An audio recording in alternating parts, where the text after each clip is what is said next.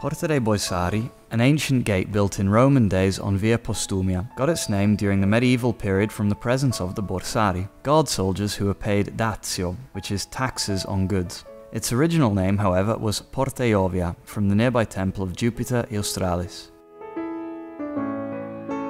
Erected on Decumanus Maximus, the backbone of town planning, the gate was considered the main entrance to the city, as it used to be the transit point for all of the interregional trade that took place along the Via Postumia.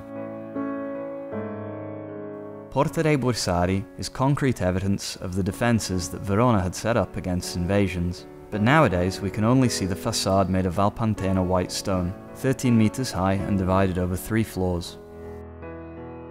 The first floor consists of 2 large arches flanked by semi-columns with Corinthian capitals, which support the entablature and pediment, while the second and third floors are decorated both with a succession of 6 windows, some of which are included in small niches with triangular pillars. The inside view of the gate shows a band of 8 rows of bricks, due to the connection with a pre-existent gate of the Republican era, on which the actual gate, built in the imperial period, was superimposed.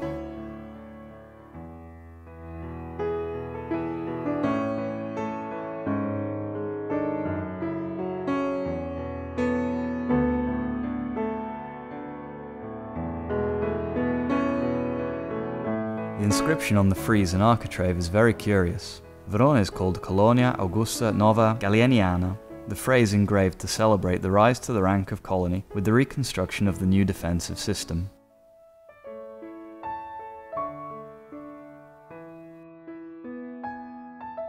Once through the gate, you can reach Piazza delle Erbe, continuing along Corso Portoni Borsari, a pedestrian street with new stores of famous brands that, between monumental and medieval palaces, runs parallel to the touristic route of Verona par excellence, via Mazzini.